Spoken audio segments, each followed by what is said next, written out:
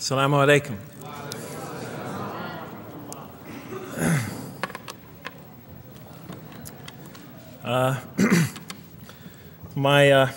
I've come from the University of Kansas.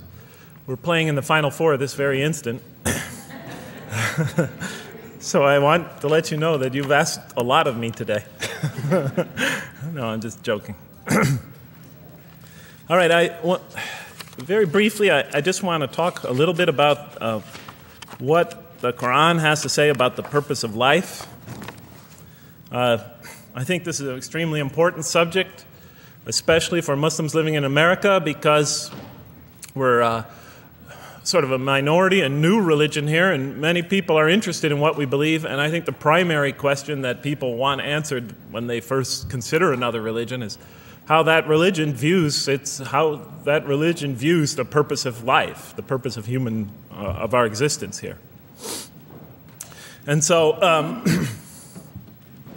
I'm going to begin, though, talking about an atheist point of view, because I want to talk about what sort of answers the Quran might have for an atheist. So to begin this, I need to talk for about 5 or 10 minutes about what I believe contributed to my becoming an atheist, because I grew up in a Christian family. And then I'll talk for about 45 minutes or so about what I experienced in the Quran and how that sort of changed my perception. So it's very simple. But my wife always says I should summarize what I'm going to do before I talk, because it's easy to get lost in my speeches. And my wife doesn't have a lot of confidence in my speaking ability. Okay, so let me start out by mentioning that my mother certainly played no role in my becoming an atheist. My mother was a wonderful woman, a beautiful lady. She had tremendous dignity and class. The neighbors loved her. She was a registered nurse, and she put in many extra hours at the hospital. She worked in the ward that dealt with dying patients. And when I would come and pick her up late from work at night, not all the patients, but many of the patients would drag me over and talk to me and tell me what a wonderful woman my mother was. When she died, her funeral was packed, and person after person that came up to me had a story to tell about my mother and her goodness. Time and time again, people described her as, "Jeff, your mother is a true saint." She was a deeply religious woman, a great mother, a great teacher, a gentle person. She never cursed. I never heard her curse, swore, ever in her whole life. Never heard her speak to anybody rudely or speak about anyone rudely. She was a tremendous example of a truly religious person, and she didn't wear it on her sleeve. It was just slowly but surely you could see it just in her day-to-day interactions with people. My father, on the other hand, was a difficult man. My father, for some strange reason, had this tremendous rage inside him. I don't know where he got it. He had this terrible violence inside him. And every night, he would try to quell that violence with hard drinking. And his drinking, though, only made him all the more volatile. Because my father could be laughing and joking one minute, and he could fly into an angry rampage the next for some unexpected reason. You never know what would trigger it. And once he flew into that angry rampage, it would take, he would just go wild in the house. The house would be in havoc. And he would rage on and on and on, and it would take an awful lot of liquor and several hours before he would finally go to sleep. And this would happen night after night after night. And so my 4 brothers and I was the 4th in line. My 4 brothers and I lived a frightening and precarious childhood. But I'd have to say the worst of it was watching my father regularly taunt and threaten and abuse my mother. And it would happen day in, day in, day in, day out, night in, night out. And it was a never-ending nightmare. You see, it's really not so bad when you're the target of your father's violence. You might think it's bad when a child is the target of their father's violence, but it's really not all that bad. At the moment of attack, you're really not thinking about anything except your own survival. When he's firing punches at you or kicking you on the ground or chasing you throughout the house, or when he's threatening you, "I'm going to hurt you, bad boy," you're not thinking about anything at that moment except escape. While all that's going on, you're not thinking about the aftermath or consequences, the psychological repercussions or anything like that. And when it's all over, you might even excuse the onslaught because you figure maybe you somehow deserved it. If not for what you did this time, maybe for something you did in the past. You could always put the blame on yourself. But a far worse fear is the terror that overcomes you when you watch your father go after your mother. Because she's the only source of warmth and kindness, of love and protection that you know. And if he were to take that away, from a little boy's standpoint, then you've lost everything. But far worse than the fear is the guilt, and it comes over you from several directions. First of all, there's the guilt that comes at you upon you from the growing antipathy you have towards your father. Because we're taught to love and respect our parents, and we are born with this natural bonding attachment to them. But when you watch something like this happen night after night after night, and this rage is growing inside you, you're being pulled in opposite directions. Then there's also, of course, the guilt that comes when you think that you might be the cause of this night's violence. Maybe something you said or did that you didn't even realize triggered it. Maybe just your father's dislike of you triggered an argument between your mom and him that is now raging on downstairs. But the worst guilt of all, and it is by far the very worst, is knowing that you did nothing to stop your father from hurting your mother. Because while he raged on against your mother downstairs, you hid in your bed and you trembled underneath the covers. Maybe you whimpered and you cried and you put the pillow on your head. And thus, you traded personal respect for personal safety. And with each such incident, you come to realize with ever greater and greater clarity, you come to realize your own weakness, your own impotence, your own incompetence, your own worthlessness, your own cowardice. And the hate grows and festers inside you, not only for the man that you call father, but for yourself as well. It is a terrible, terrible thing to make a young boy choose between his mother and himself. It is extremely unfair. I noticed that tomorrow there's going to be tomorrow morning a lecture about spousal abuse given by Dr. Shaheen Rizwan. I hope you'll all attend it. I think it's a very important subject. When I was little, I used to daydream about life without my father. I just wanted the violence to go away. I wanted not to be afraid anymore. I felt like I was trapped in a bad dream and there was no way out. And so I prayed to God again and again and again to remove my father from our lives. But he was always there, and very soon I began to wonder if God really was. I could not fathom why God would subject my mom to such lifelong punishment.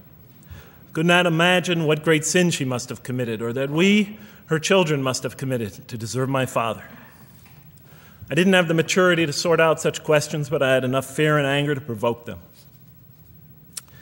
I was too young to see the wisdom in allowing my mom to suffer the violence and abuse of my father. I was too young to understand why God would let innocent children tremble night after night after night in their beds, fearing that they might not see their mother the next morning. I was too young to see how the mercy of God could even extend to my father with all his terrible failings. All I could see in my world was chaos and violence and fear, and so it became easy for me to question the existence of God, and I began to do that at a very early age.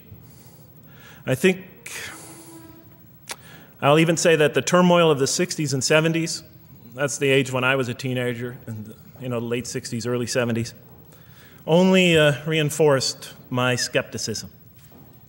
When John and Robert F. Kennedy were assassinated, or Martin Luther King was gunned down, when Vice President Agnew was kicked out of office and Richard Nixon soon after him, when the race riots erupted in city streets like mine, and gang fights erupted in our cities, many of those which I was involved in, when I saw the bizarre and senseless carnage of Vietnam, they all confirmed the lesson that was already ingrained in me and that my father had taught me so well, that the world is dominated by random, consuming, undiscriminating violence.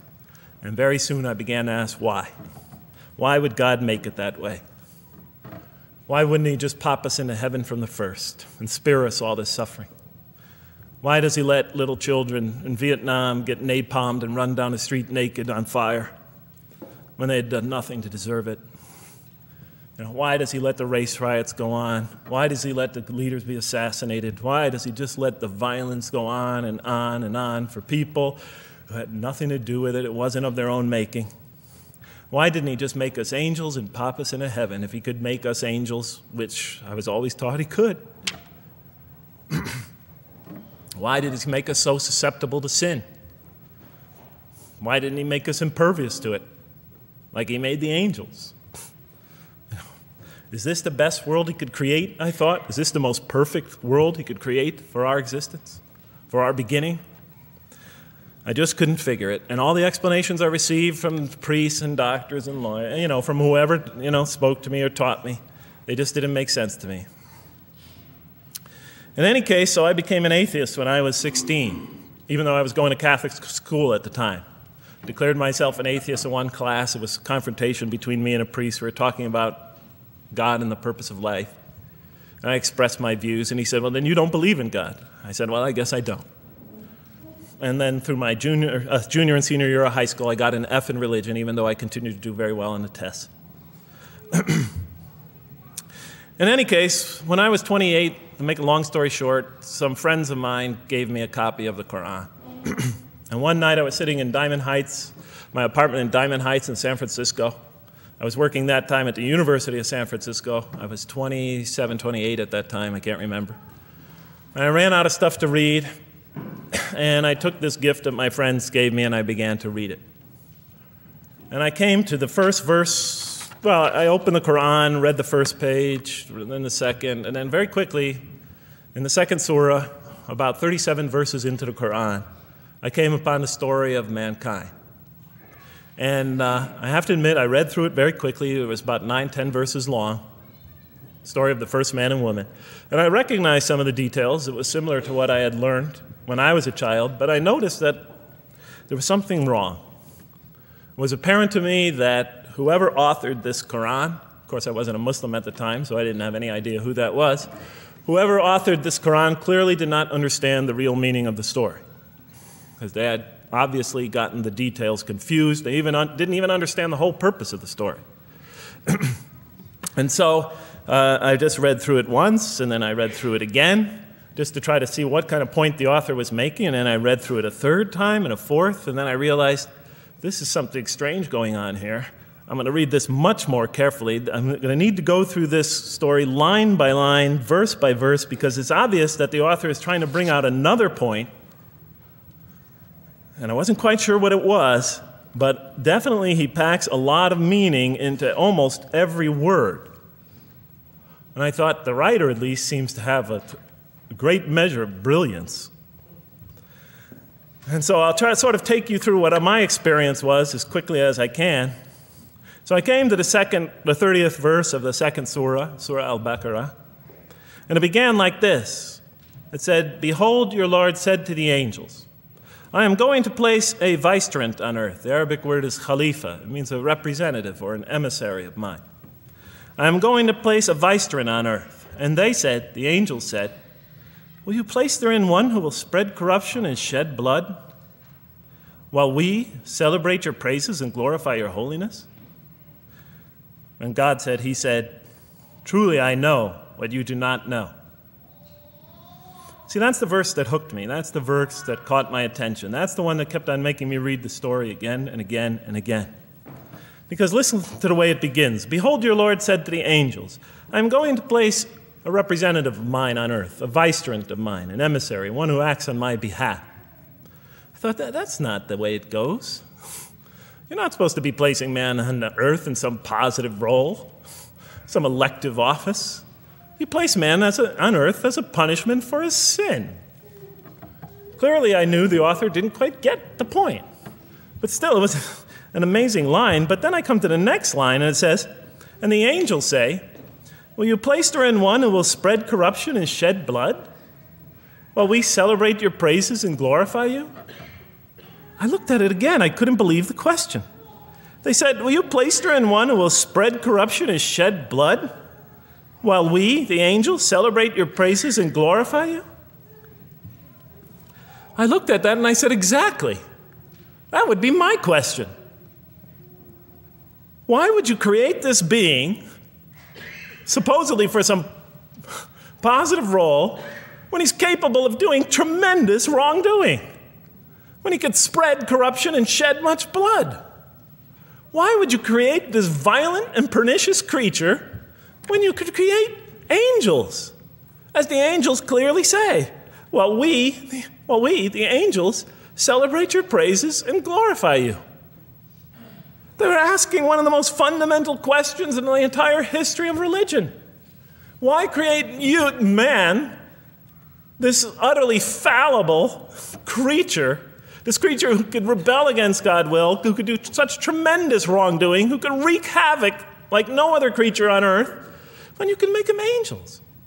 And look where the question is being asked. It's being asked in heaven. It's almost like saying, look, why don't you just make him angels and be up here in heaven with us, you know? Why don't you just make him angels, pop him into heaven, he's fine. Why would you put him on earth where he could feel distant from you, where he could work out his worst criminal tendencies, act them out, feeling somehow independent and apart from you and free to do whatever he wants, when you could just make them angels and put them into heaven and make them perfectly submissive to your will? I looked at that question and said, that's my question. I'm not even a single verse into the story of mankind, and there before me I see my question.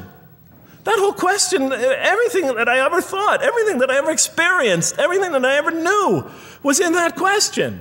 It was as if the author took my life and wanted to pick out exactly the right question to humiliate me, to provoke me, to anger me. Why create man, this most destructive and violent creature, when you could make them angels? And then look at the answer. And he said, God said, truly I know what you do not know. You know, in modern parlance, we would say, I know exactly what I'm doing. I read that and said, what? You know what you do not know? You know exactly what you're doing? Well, please inform me. Tell me what you're doing. Because, you know, I'm 28 years old and I haven't figured out it yet. And I have a lot of issues that I'm still dealing with that's connected to this question. You can't just get off that easy. You can't just tell me you know exactly what you're doing. Not after what I've been through. Not after you made me this way. And then I realized, of course, I was arguing with a God I didn't even believe in. And that would happen several times as I read through the Quran. And sometimes I would just get into so agitated by what I read, I'd start arguing with this voice that I'm reading before me, that's calling to me. So we turn to the next verse. Well, it turns out that the Quran just doesn't dismiss the question. It starts to answer it a little bit.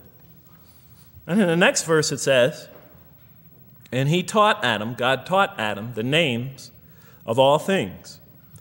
And then he placed them before the angels and said, tell me their names if you are right. So this verse is clearly referring to the previous one. But notice what it says. Now, from my own background, I remember Adam naming things, but it wasn't connected to any answer to any philosophical question. But here, notice what it says. And he taught Adam the names of all things. And I realized already, just from the first verse, you got to read these verses very carefully because it's packed with a lot of symbolism and meaning. And he taught Adam the names of all things. So here we see Adam is not only just a creature who knows how to name things, who's acquiring the gift of language, but he's also a learning creature. God is teaching him. And right here, right in this verse, and it'll come even clearer in the subsequent verses, that the very first thing that the Quran is going to emphasize here is man's intellect. He is a learning creature. He is taught. And what is he taught? What is one of the great intellectual gifts he's given in response to the angel's question? The gift of language. Because through language, mankind could not only learn, but he could learn things not only through his own experience, but he could learn things that other people have experienced of times and places that are hundreds, thousands of years and miles separated from him. And so that all our knowledge becomes cumulative. Every generation learning from the generation before it. I'm learning today from authors I read from other sides of the world that may have existed 2,000 years ago. And so we all contribute to our collective learning and knowledge. And so I'll see later in the Quran, when the Quran will emphasize this again and again and again. Like in one verse it says, read in the name of your Lord who created. Created a man out of a tiny creature that clings. Read, it commands the reader. For your Lord is most bountiful. Why is he most bountiful? What great gift did he give you? For he taught man the use of the pen. And through it taught him what he otherwise could not know. And time again, the Quran will call upon man to use his intellectual faculties and swear by his intellectual faculties and to use them correctly because they play a fundamental role in guiding him to truth. I never came upon a scripture that puts so much emphasis on the correct use of our intellectual faculties, on the harnessing of reason in helping us attain to faith. And he taught Adam the names of all things. And then he placed them before the angels and said, tell me their names if you are right. Okay, you have this objection, you have this natural question about this creation of mankind. Here, this mankind is this human being, this human creature is a learning creature. He has many intellectual gifts. Here, I'm going to place these things before you. Tell me their names if you are right about man. And what did the angels say? In the next verse they say, glory to you. We have no knowledge except what you have taught us. In truth, it is you who are knowing, the wise. They say this task, this intellectual test that's put before them is beyond their grasp. Notice what they emphasize. We have no knowledge. This would take knowledge. This would take an intellect that they don't possess. In truth, it is you who are knowing, the wise. You got it. It's easy for you. You're the knowing, the wise. You have knowledge. You have wisdom. But this would take knowledge and wisdom that is beyond us.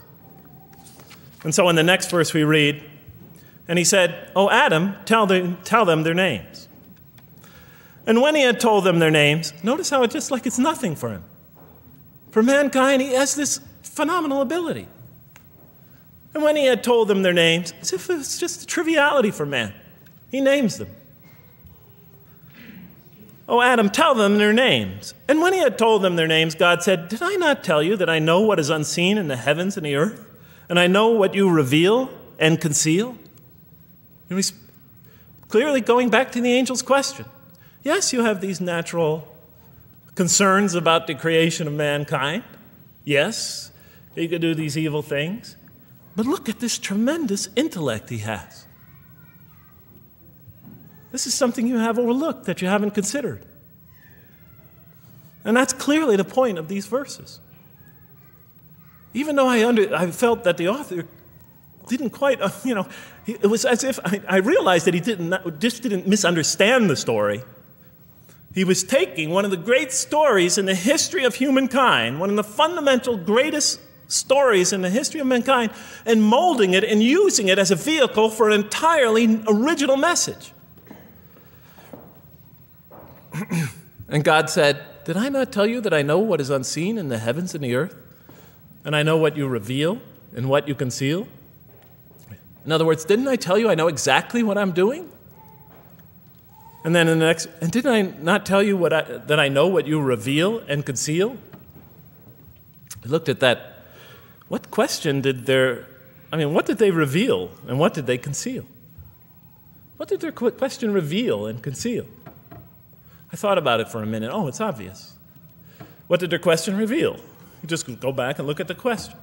It revealed the sinful and sinister propensities of man. I mean, it's obvious, right? Why are you all looking at me like that? You're starting to scare me. You're all looking very serious. Am I losing you? Wow. Okay. So, they revealed the sinister and evil propensities of man. But what did their question conceal? And all you have to do is think about it for a minute. Human beings, yes, they could do evil. Yes, they could do wrong. Yes, they could create misery. But they could also do exactly the opposite. They could choose to do evil. They could choose to do tremendous good. They could choose to do tremendous violence. They could choose to show tremendous compassion. They could choose to be, to live by falsehood. They could choose to live by the greatest truths. They could be terribly ugly. They could be terribly beautiful. And up until that point in my life, I, like the angels, that only saw one side of the coin. For the first time when I read that verse, believe it or not, it was an eye-opener for me. I had always been obsessed with the evil potentials of human beings. When I read that verse, I realized that, and I had a great example right in front of me with my own mom, I realized that I had been blinded by only one side of human nature. So we go on to the next verse. And behold, we said to the angels, bow down to Adam, and they bowed down. But not so Iblis. Iblis is like the father of Satan.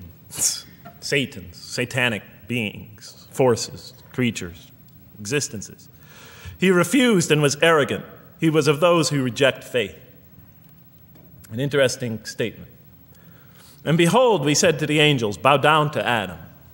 And they bowed down. Bowing down could symbolize two things. Bowing down could symbolize the superiority or potential superiority of one being over another, and so they bowed down to them. Bowing down could also mean that they serve that creature in some respect. Of course, the Quran says that all beings serve God, all created beings serve God. But this verse seems to be indicating, and the rest of the Quran will make it clear, that these angelic beings, these angelic entities, will serve the development of mankind. We'll even see later that the satanic beings serve the development of mankind. Both forces, angelic and satanic, will serve the development of mankind. Because one will present man with a choice to do the most altruistic things. The other will simultaneously try to influence man in the opposite direction. And so human beings will be moral creatures, and will have to make moral decisions. And it's in those moral decisions that they will grow spiritually and morally as human beings. And they'll take that into the next life.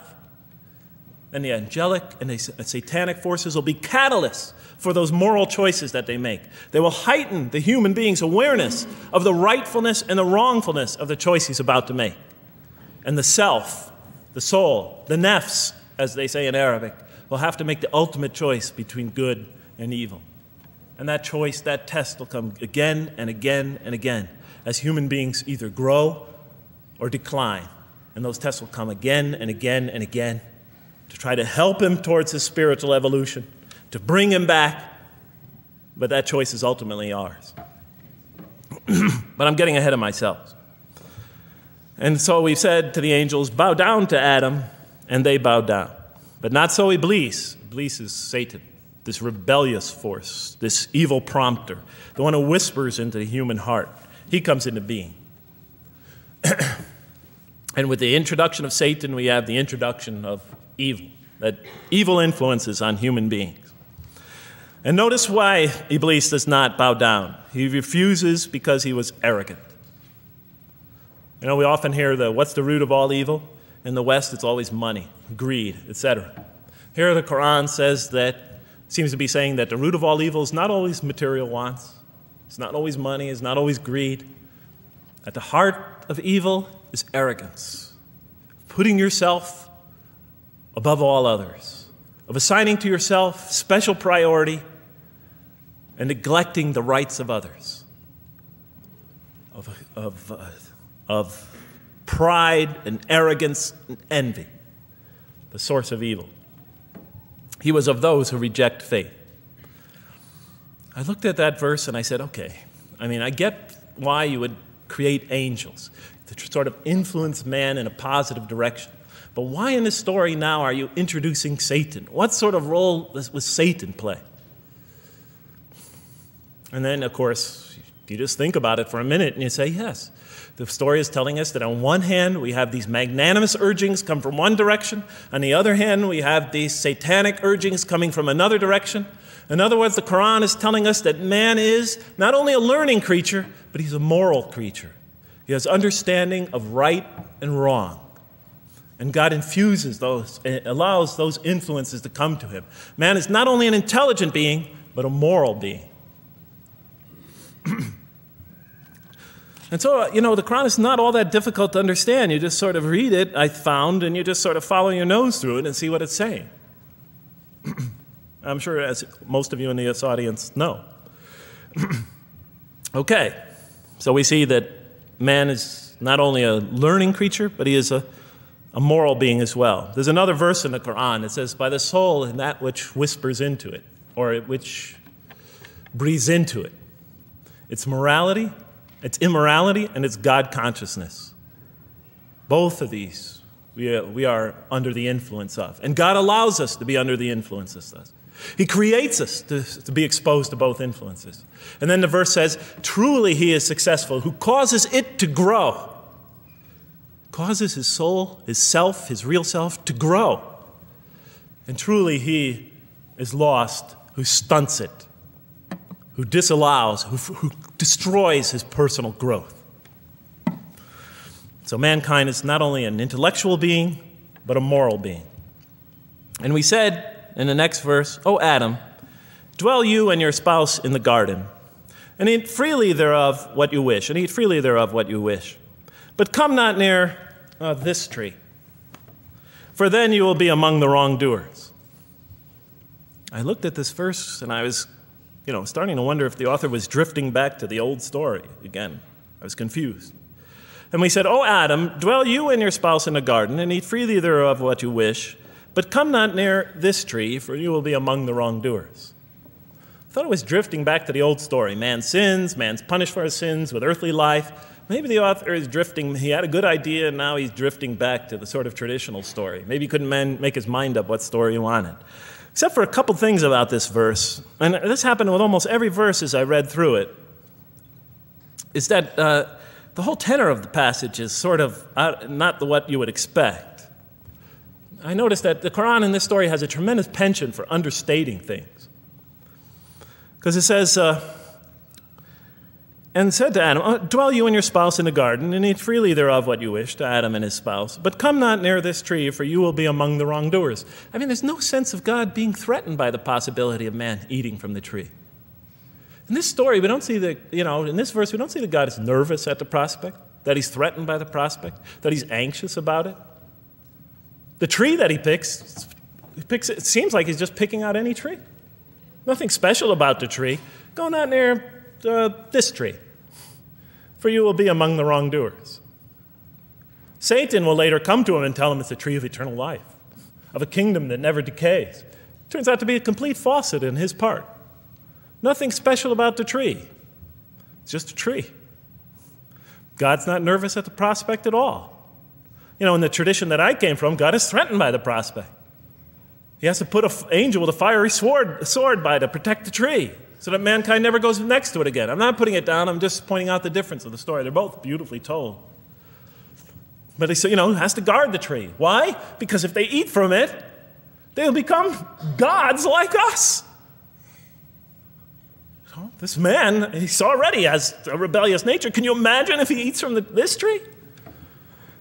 No, can't let him get near that tree. But here, just, calmly says, but if you do, you will be among the wrongdoers. God is not worried about himself. It's just warning man, making it clear that if you do this, you've committed a wrongful deed. Again, the whole tenor of all these verses that you read through it is God knows exactly what he's doing. Okay, next verse. But Satan caused them to slip and expelled them from the state in which they were. And we said, go you all down, some of you being the enemies of others, and on earth will be your dwelling place and provision for a time. What? I said. I mean, I was expecting now the rage, the anger, the violence, the jealousy. That's what I was expecting. Okay, they eat from the tree. Where's the rage, the violence? I'm going to punish you now. You're going to sweat on earth. And you're going to suffer, and you're going to stub your toe, and you're going to work, and you're going to labor. And you're going to die there for what you did. And where's the woman? All right?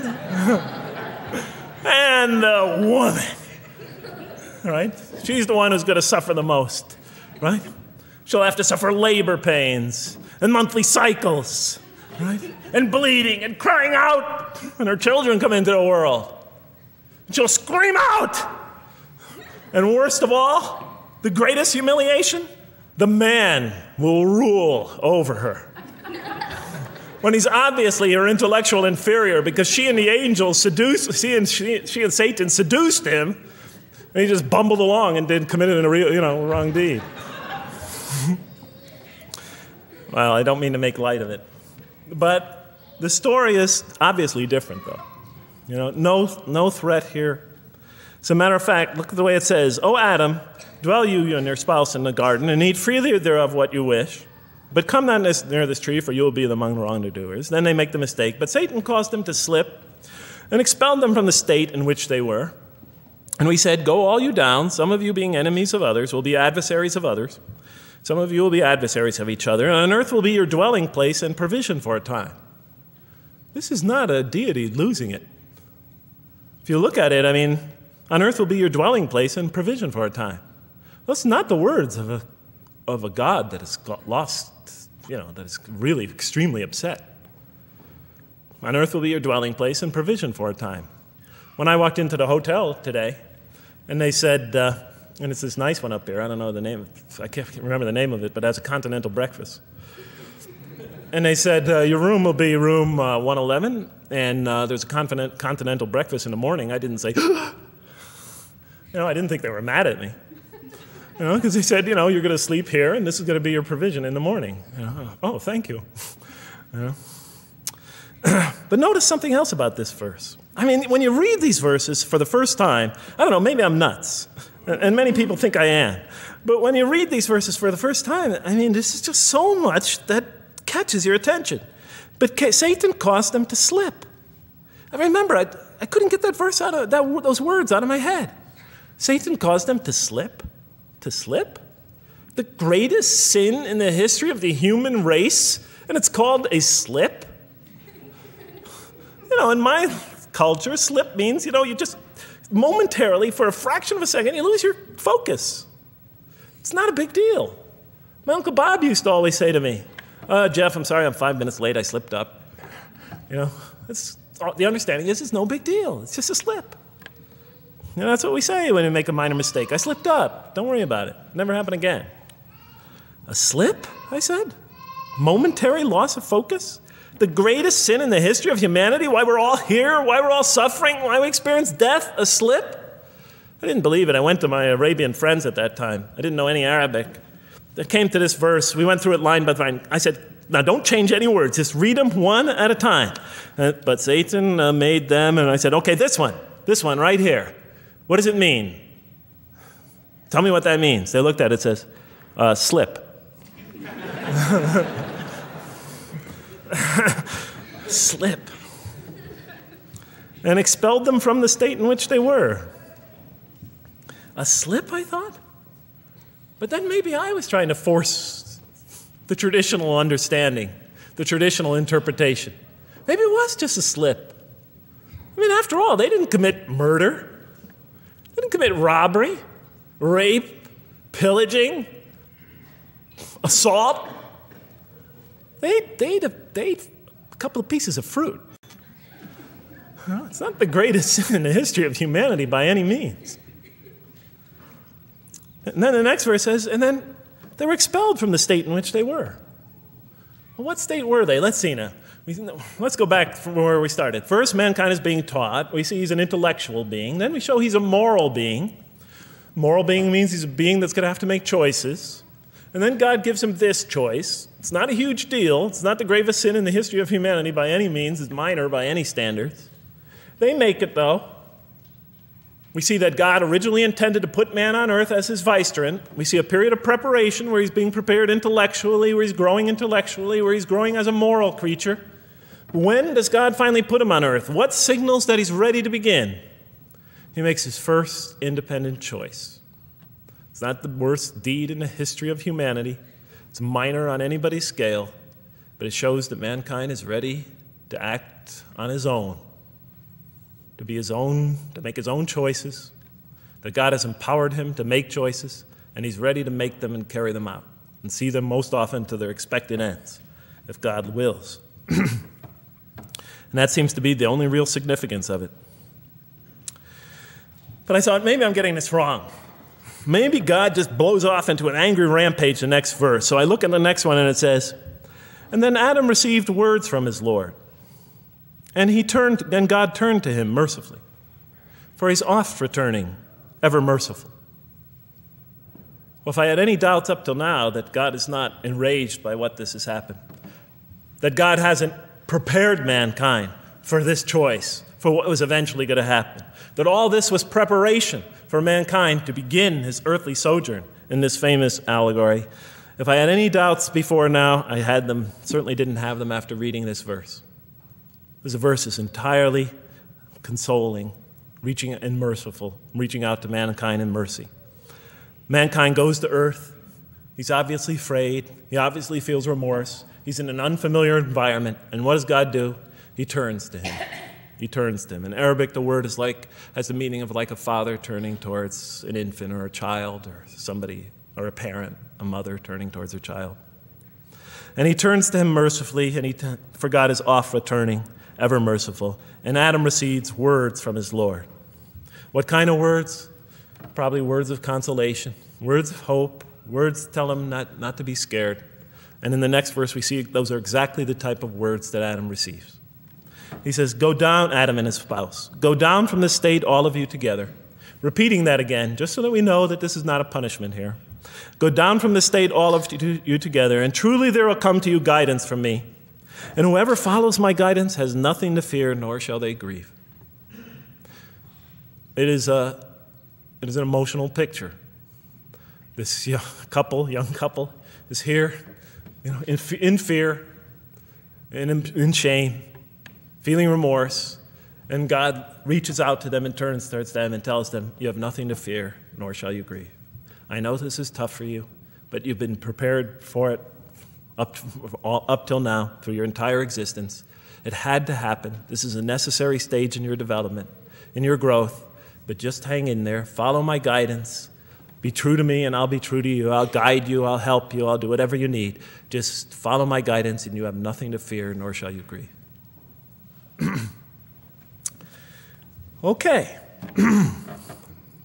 So I was impressed. I thought this author, whom I didn't know, I thought was extremely brilliant. Because the story is entirely coherent, but it's bringing out entirely new meaning. And it's stressing some things in the human equation that I would never have normally thought of. Actually, I thought these sort of things argued against the existence of God. Here, the author was using them to say, look at these. These play a fundamental role in the purpose of life. What? Intellect. Human beings have intellect. Right.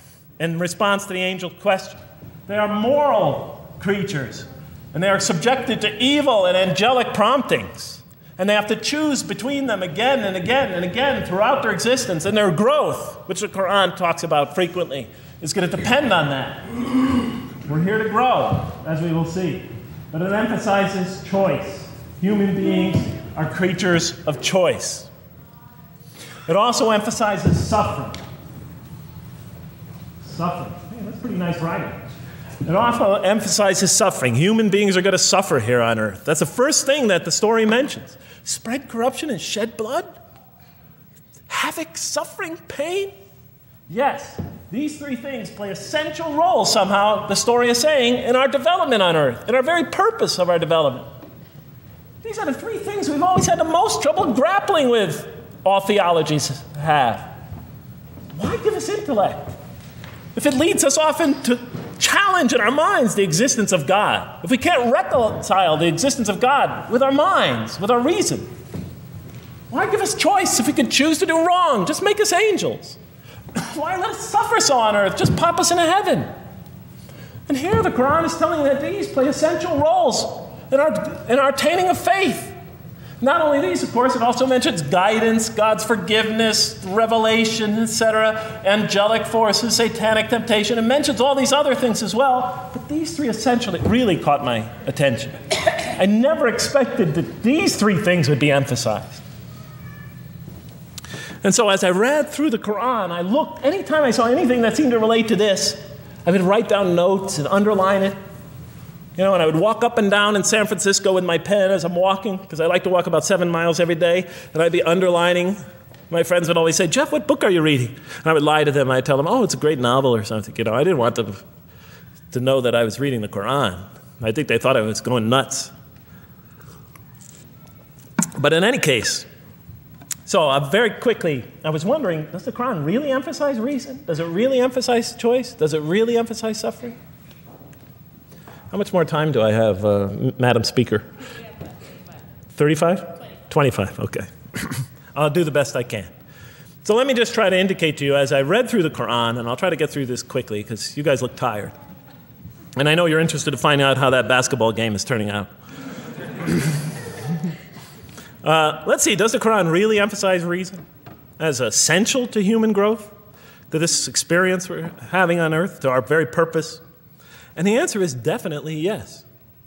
So much so that even Western Orientalists, people who wrote against the Quran, said that this is a major feature of the Quran, a feature that you cannot miss. Henri Lamens, writing in the early part of this century, one of the famous Orientalists, who wrote very much against Muslims, hoping to unseat them from their religious belief.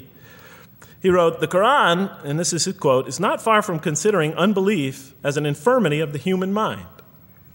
Unbelief is, he thought, and he was saying it mockingly, is like, you can't think straight. You're not using your mind right, as my father used to say. Maxime Rodinson wrote at length about the rationalistic approach of the Quran to faith. And this rational tone of the Quran is one of its most salient features, beyond doubt. I'll just give you a few quotations. One of its fundamental themes is that people ignore or reject God's signs and corrupt religion precisely because they do not use their reason. And the Quran will say that again and again and again. The Quran says about the disbelievers, they refuse to reason and are a people who do not reason. I have 7 such quotes in the Quran. The Quran will say, "Will you not reason?" It mentions that 14 times to the reader. God reveals signs and lessons and admonitions so that, and this is a quote from the Quran, perhaps you will finally use your reason. There are 8 such statements in the Quran. From the Quran's viewpoint, reason and faith are allies, just as illogic and false belief are allies. And it clearly sets the conflict along these lines. It says the right way has henceforth become clear from error. Those who benefit most from the Quran are persons of insight. 16 such statements in the Quran. Firmly rooted in knowledge, 8 such statements. Use their reason, 10 such statements. Stand on clear evidence and proof, 7 such statements. Those who oppose this revelation are deluded, 9 such statements. In manifest error, 28 such statements. Ignorant, 15. Foolish, 3. Have no understanding, 9. Only follow surmise and conjecture, 9. And blindly adhere to tradition, multiple times. It states that. In an almost Socratic style, the Quran repeatedly quizzes the reader and calls into question his or her assumptions. Again and again, it asks us, what do you think? 18 such statements. Have you considered this or that? 13. Did you suppose? 7. Sounds like a math teacher. Do they not ponder? 2 such statements. Do you think? Do you even think? 18 such statements. The message is clear. To gain truer faith, we need to free ourselves from inherited notions and examine our beliefs rationally. Learning plays a key role in human development.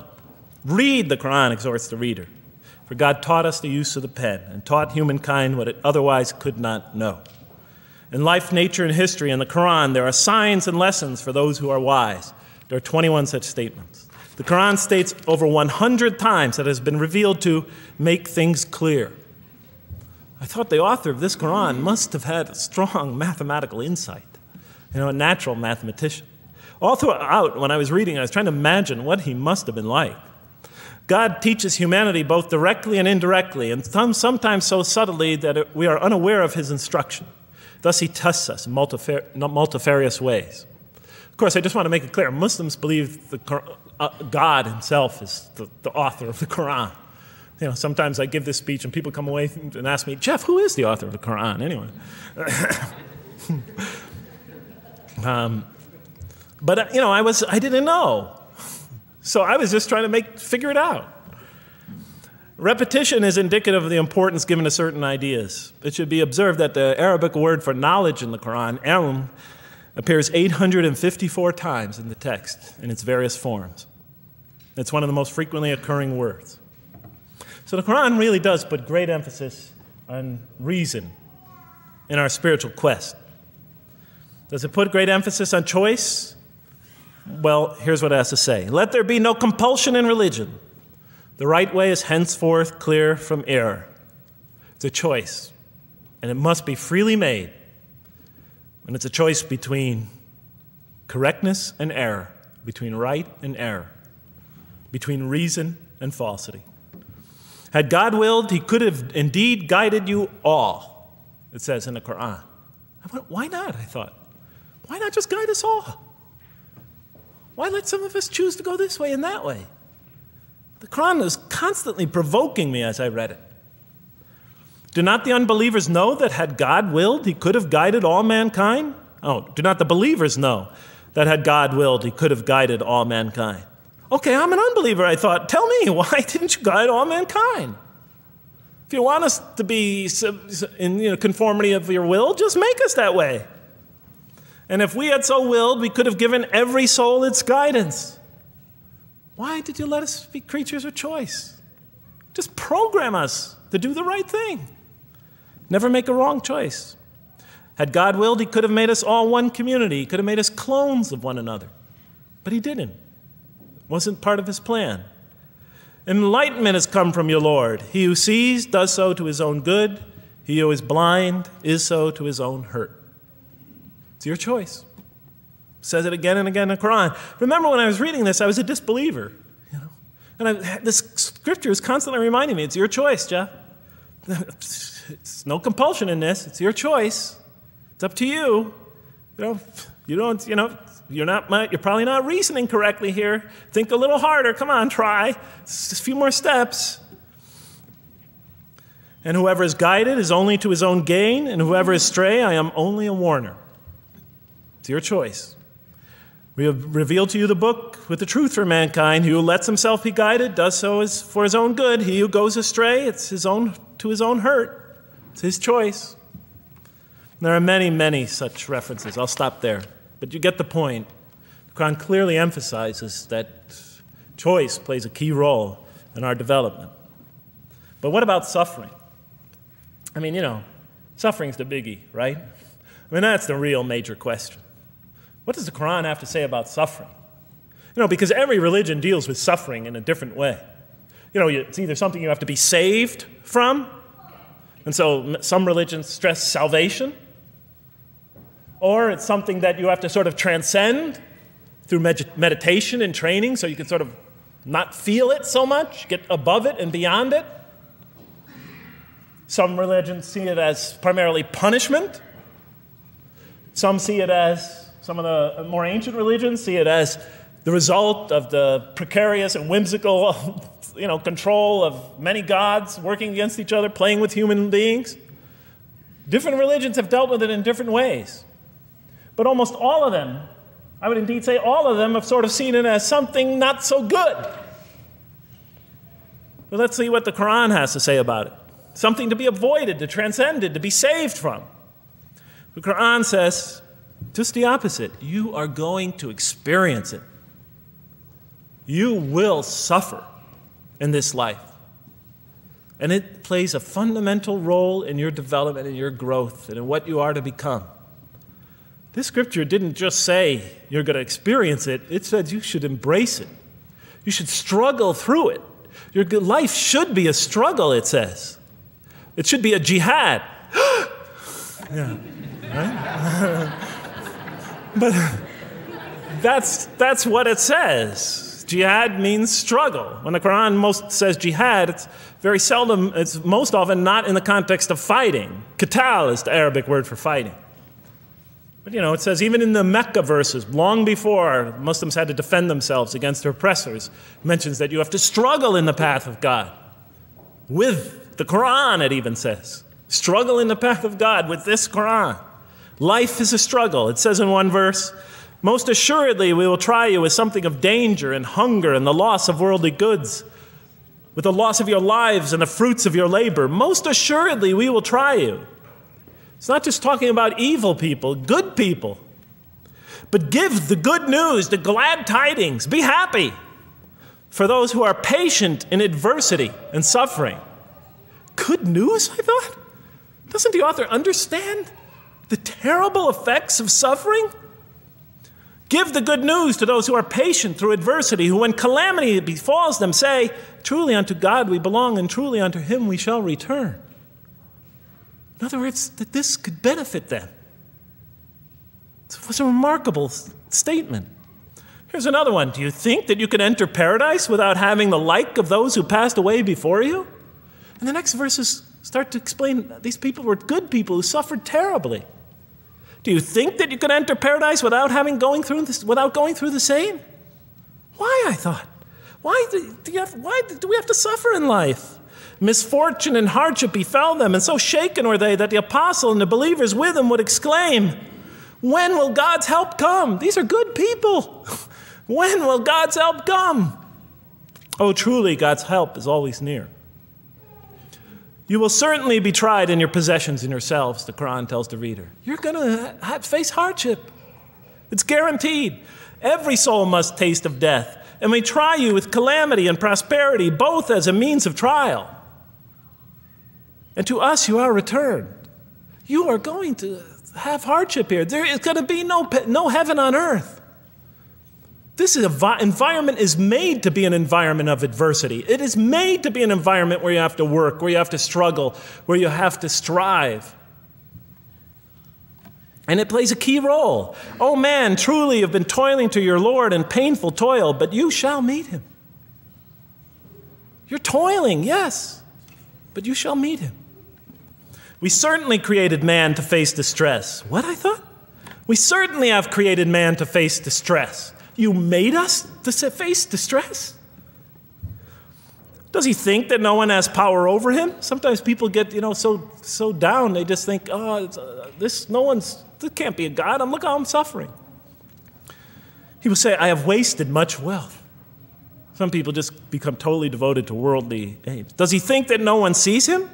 Have we not given him 2 eyes to see with, a tongue, and 2 lips to communicate with, to learn from by communicating? Can't he see around him? Can't he tell from communication with other people? Haven't we pointed out to him the 2 conspicuous ways? What are the 2 conspicuous ways? But he attempts not the uphill climb. One of them is the uphill climb. And it says this is the way you should be pursuing. And what will make you comprehend the uphill climb? It is to free a slave, or to feed in a day of hunger, an orphan nearly related, or the poor one lying in the dust. Then he or she is of those who believe, and exhorts one another to patience, and exhorts one another to mercy. You have not attained to faith until you struggle the uphill climb. It's telling us you should pursue the uphill climb. What is the uphill climb? Reaching out to your fellow man who suffers. To feed the poor one. To help the poor soul that's lying in the dust. And all over the world there are people in that state. And we watch the news as if it's just entertainment. And the Quran tells us this is something you should involve yourself in. That is the road that you should travel. It describes a successful life as an uphill climb. Well, I can see I'm running out of time, so I'm going to have to tie this up in about 15 minutes, I guess. But definitely the Quran emphasizes these three elements in the human drama. But as I read through it, I couldn't see how it all fit together. I mean, why didn't God just... Why? Why do we have to experience these? What purpose do they play? Just pop us in the head and beam us up, I thought. Well, one thing, like I mentioned before, the Quran will repeatedly emphasize that we're here to grow and to learn. And I'll give you 4 or 5 quick verses because I know you're tired. It says, Our Lord, and raise up in their midst a messenger from among them, who shall recite unto them your signs, and that shall teach them the book and the wisdom, and who shall cause them to grow. We have to learn wisdom in the book, and Revelation in particular, and who shall cause us to grow. And we have sent among you of yourselves a messenger to recite our signs to you and to cause you to grow. Truly God was gracious to the believers, this is in the 3rd surah, when he raised up from among them a messenger from themselves to recite his signs to them and to cause them to grow. It is he who has sent among you among the unlettered people a messenger from among them to recite his signs and to cause them to grow. These are all distinct references. Just 2 more. There are many more. And the soul and that which breathed into it, its immorality and its God consciousness, he is indeed successful who causes it to grow. And he is indeed a failure who stunts it. And in the 92nd surah, Surah Al-Layl, it says, Far removed from it will be the righteous who give his wealth that he may grow. So the purpose somehow is to grow. We're in a growing, learning, developing experience. We weren't just created when we came into the world. This is actually a stage of our creation. Just as our development in the womb was a stage in our creation, our essential stage in our physical creation, this is an essential stage in our personality creation, in the creation of our real being. That which we take into the next life, our essential selves. We've gone from the physical creation in the womb, primarily physical, now to the human creation, the personality creation in this stage. I thought maybe I'm, projecting my own neurosis into the scripture. Maybe it doesn't really emphasize that life has a purpose. But time and time again, I would find it does. For example, just quickly, it says, Those who remember God standing and sitting and lying down and reflect upon the creations of the heaven and earth and say, Our Lord, you did not create all this in vain. You did not create all this in purpose. Just when I was starting to think, maybe the Quran really doesn't state a purpose of life. It really doesn't mean there's a real purpose of life. Maybe I'm reading into it something that is there. I would come upon verses like that would force me to just read a little further, make me think, well, maybe it's just around the corner. We have not created the heaven and the earth and whatever is between them in play.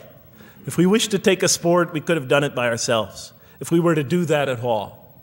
God doesn't create to satisfy his whims or fancies or entertain himself. Do you think that we created you purposely and that you will not be returned to us? It says in the 23rd surah, the true sovereign is too exalted above that. In the 44th surah, we did not create the heavens and earth and all that is between them in play. That serves a purpose. Now, what sort of purpose can it possibly serve? So I tried to, apparently the Quran speaks about believers and those who are the rejectors. You have the believers on the one hand, the rejectors on the other. Now, apparently God has created us to be believers. So I tried to study what the Quran has to say about the believers, and it's a natural thing to do, to see what it wants us to become if it has anything to do with these essential elements that it stated. I mean, it's a natural way to approach it. I think you agree. Do you agree? Somebody nod your head. That's what I say to my math students. Just one head nod is enough for a mathematician. Get one head going, okay, I did my job. Okay. So, how does the Quran describe the believers? What are they supposed to attain to? What is their ultimate thing that they're supposed to get? What are they ultimately supposed to achieve? And it's very clear when you read the Quran that what they will achieve in this life and will experience to so much greater degree in the next is they will experience a relationship of love with God. They will turn to God in love, and God will turn to them in love. In the Quran, God's mercy, compassion, forgiveness, kindness, beneficence, warmth, generosity, all the things we normally think associated with God are freely given to all mankind. But when the Quran speaks of God's love, we would normally think of that as God's love. But when the Quran speaks about God's love, it's talking about something very special. This love is always presented as a relationship between two. If we do not turn to God in love, then we just receive His mercy, forgiveness, kindness, beneficence, warmth, generosity, all those wonderful nurturing things, His nurturing, and we reject it. And so we never really experience that love because we never really turn to it and open ourselves up to it. It is always there for us, but unless we enter into that relationship, that love, that give and take, that relationship of love never develops. We reject it, and that's what the word kafir means. It means to reject, to turn your back, to ignore, to throw something, a gift that someone gives you behind your back. And so the Quran tells us that the believers will experience this sublime relationship of love. It says, "Yet there are men who take others besides God as equal, loving them as they should love God. But those who believe love God more ardently. Say, if you love God, follow me, and God will love you and forgive you your faults, for God is the forgiving, the merciful. O you believe, if any from among you should turn back from his faith, then God will assuredly bring a people he loves and who loves him." And throughout the Quran, I'll mention time and time again that God loves the believer. God loves this type of person. God loves that type of person, and so forth and so on. So it's quite, and I'm trying to pick the speed up here, so you'll have to excuse me for that. But it is apparent from the Quran that one of the purposes of creation, maybe the essential purpose of the creation, is to produce from this subset of humanity that will freely enter a relationship of love with God. They will not only experience the beauty of other relationships in their lives, but this love that they will experience with God is the sublime experience that they will enjoy. Not only in this life, but infinitely greater in the next, when all the distractions, all the masks are stripped away. Okay, I thought, you created us to love you, for us to turn to you in love and to experience your love, to receive and experience your love. But why do you need these? Just pop us into heaven, love us, and make us love you. Program us to love you. You'll make my dog love me. Do the same sort of thing. I kept on coming back to the same issue. Just do it. Okay. Still couldn't see it, and I was almost through the Quran, and I thought either I'm dumb or this scripture just never really got to it. Okay, so I didn't give up.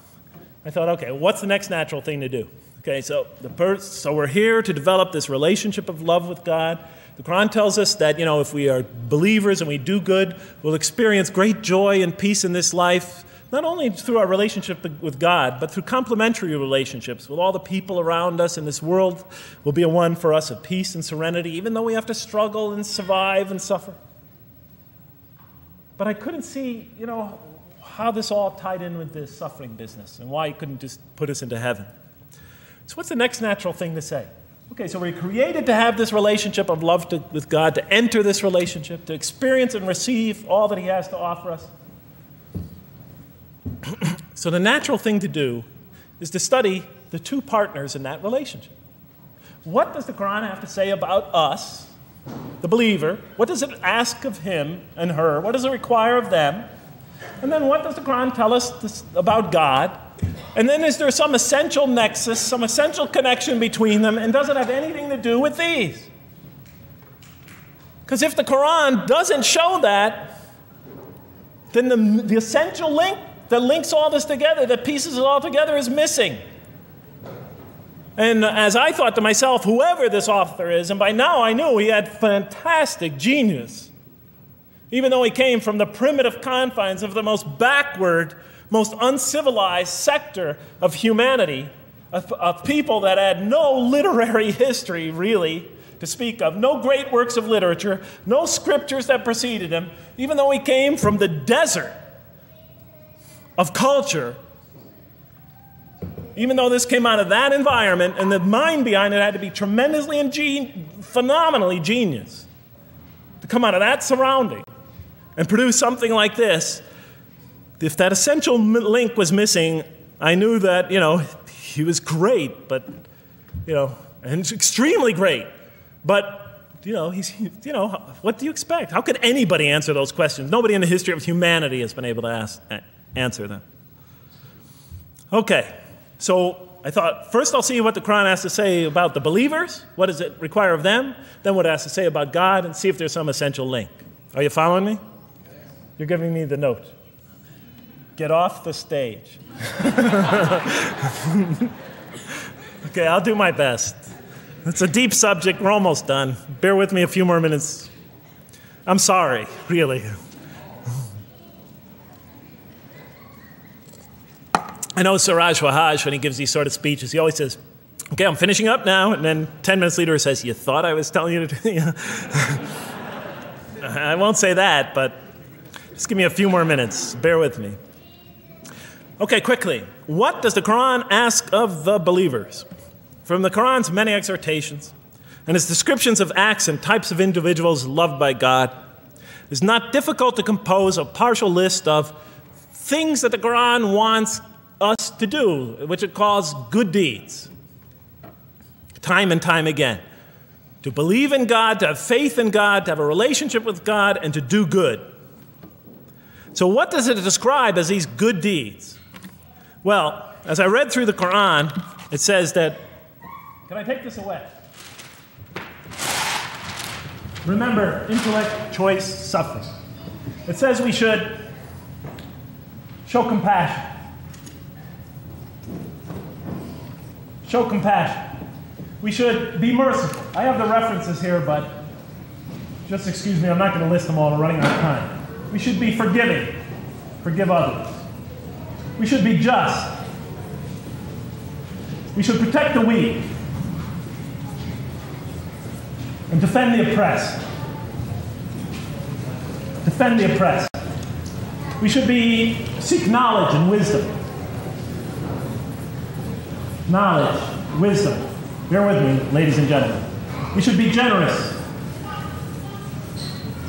truthful, and we should be peaceful. And we should love our fellow man.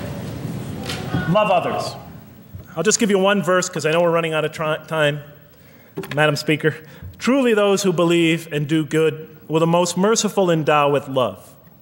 And to this end we have made this scripture easy to understand in your own tongue, so that you might convey a glad tiding to the God-conscious and warn those given to contention. So, to this end we have made this easy to understand, so that we'll learn to love others. Okay, that's all I'll say about that. I would like to say a lot more, but I don't have time. Now, what does the Quran tell us about God? You have to realize I'm just about through with the Quran here, on my first time reading it. And now I was really caught. I searched my head. What does the Quran tell us about God? It tells us nothing could be compared to him. That he's outside anything that we may compare to. That our definitions do not encompass him. That our reason cannot comprehend him. That he is transcendent and we are finite. That he is immortal. He transcends time and space and we are bound by it. That he is immortal, we are mortal. He is uncorporeal, we are corporeal. That we have no way of comparing ourselves to him. Nothing could be compared to him. I thought, oh my God, I'm so close and yet so far. Because I'll never understand the essential link between us and God and why these three things fit into place. Because the Quran tells us that we could never really quite understand God. Or at least that's the way I thought.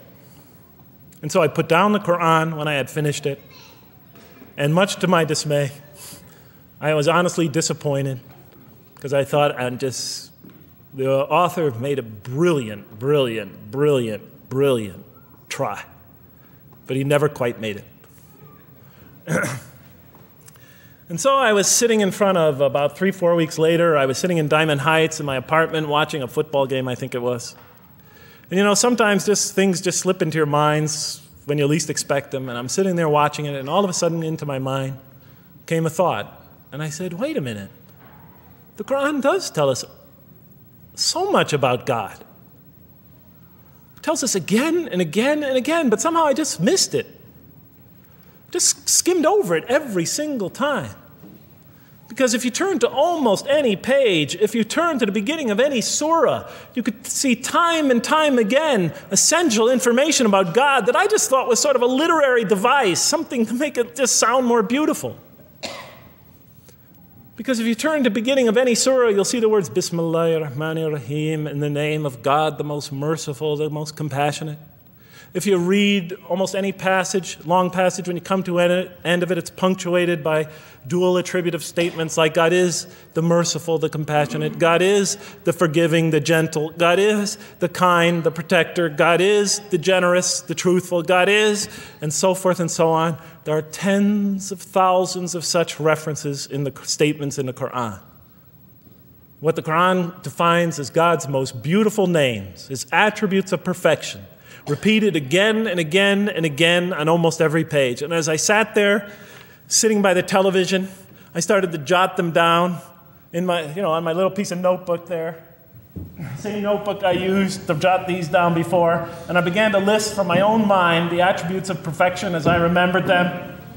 And they were, God is the compassionate. God is the merciful.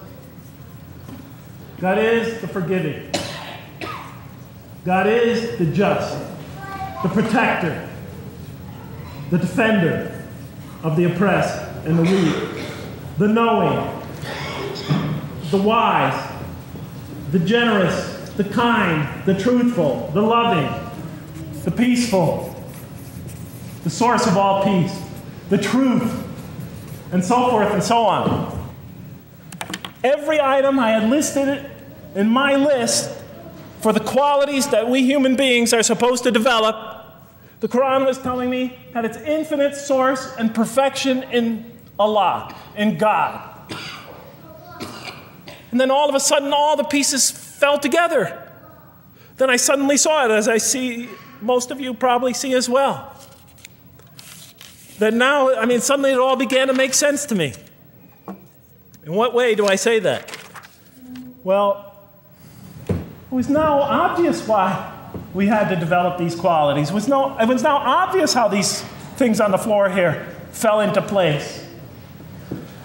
And I'll just say it clearly. We're here to develop a relationship with God, to become closer to God. But how can you become closer to God when he's transcendent and you're finite, when he's immortal and you're immortal, vice versa? When he's immortal and you're mortal, when he's unbound, fettered by time and space, and you are, and so forth and so on. How can you become close to that one?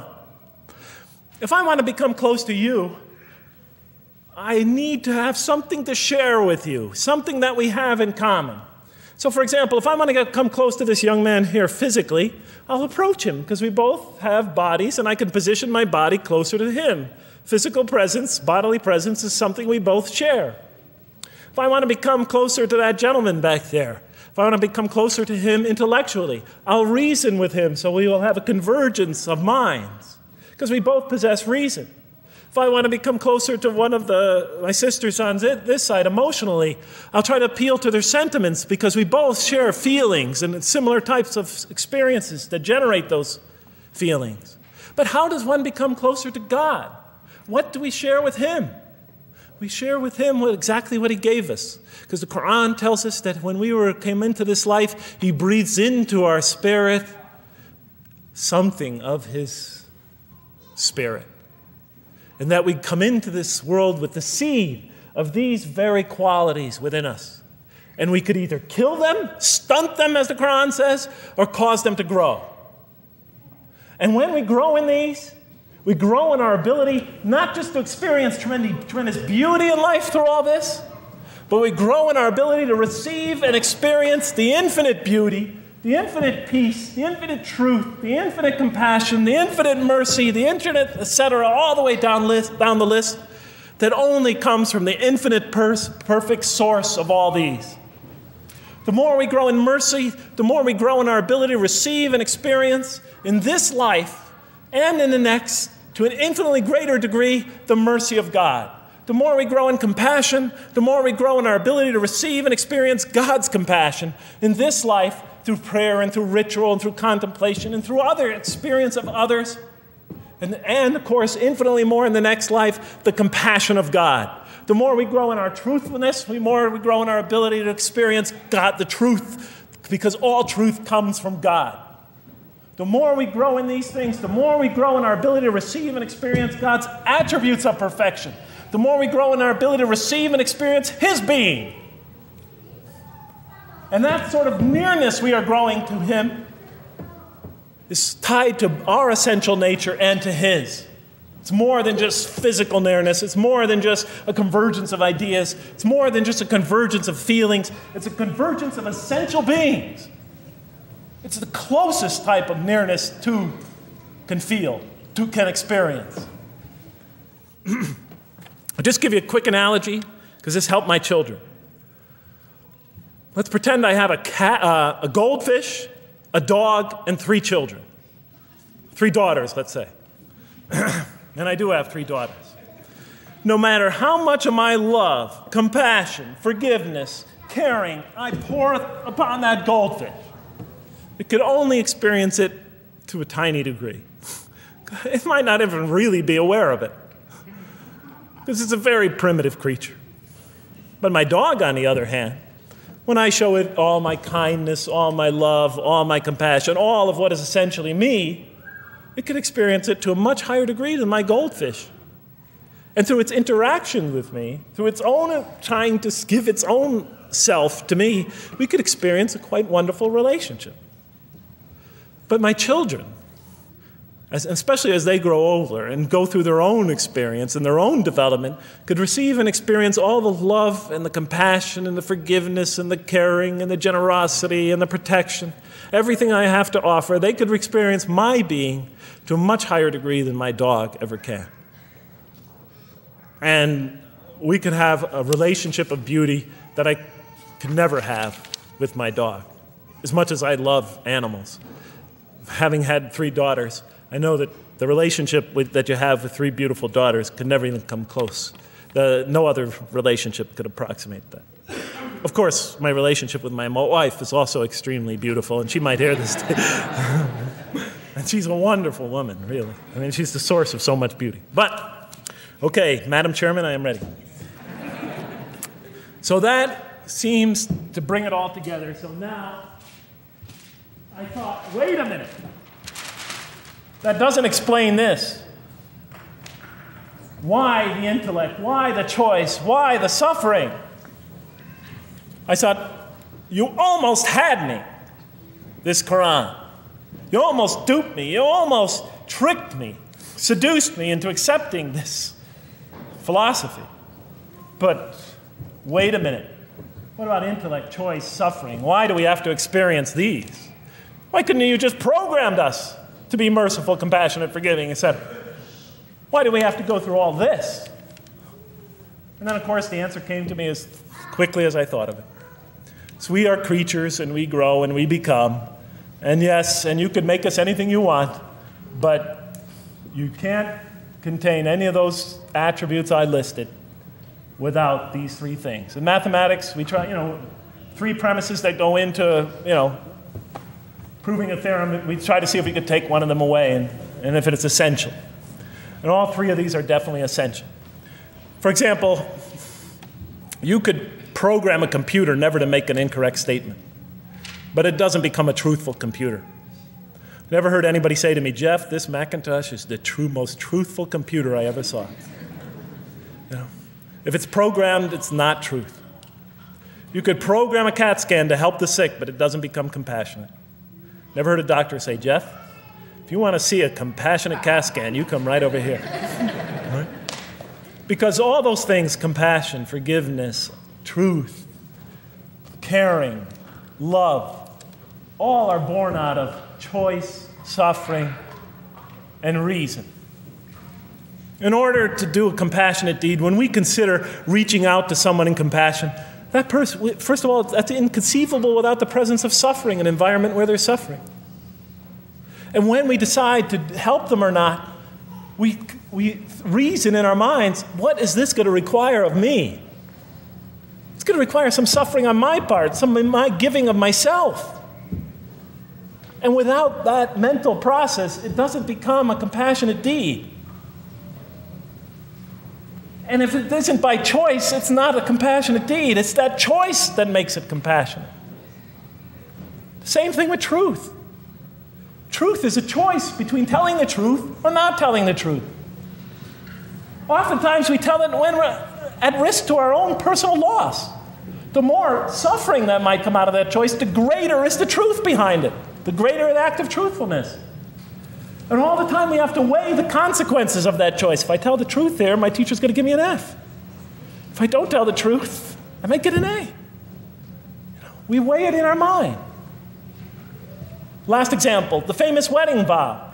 Do you take this woman to be your wife in sickness and in health, for richer or for poorer, until death do you part?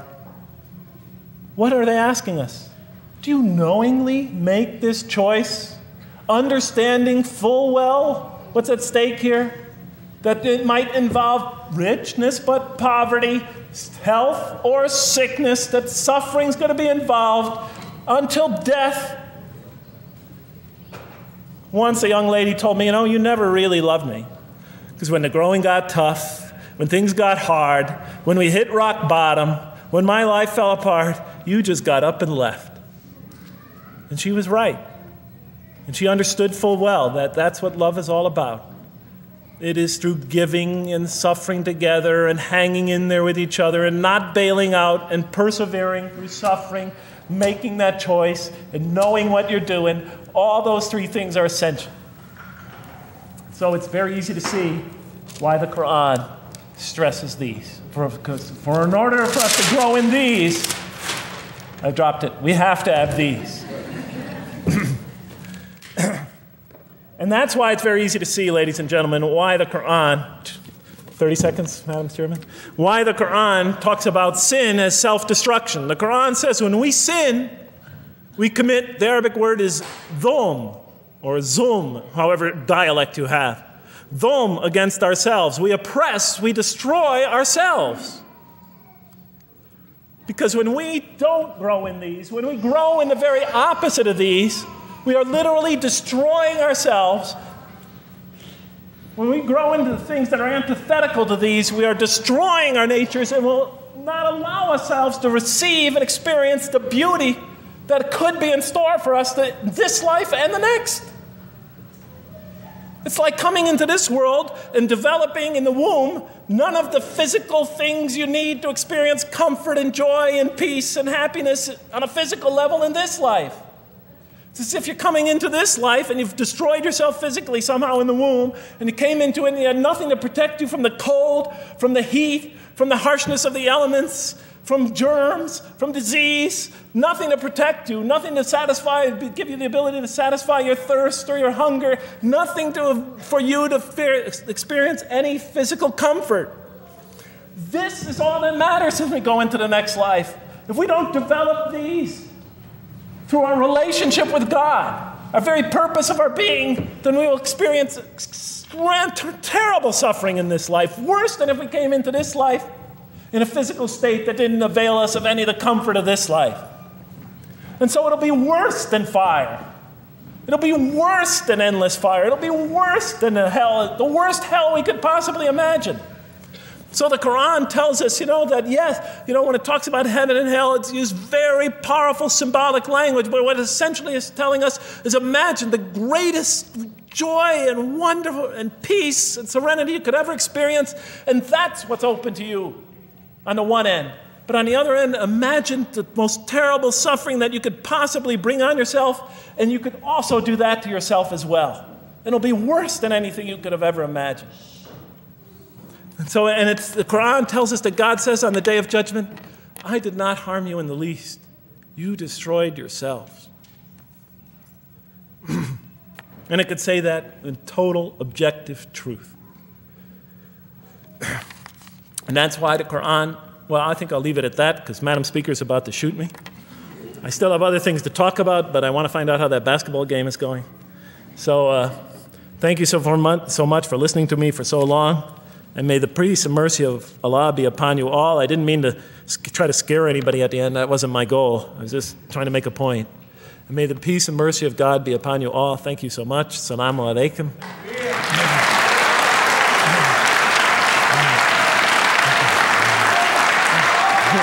Thank you.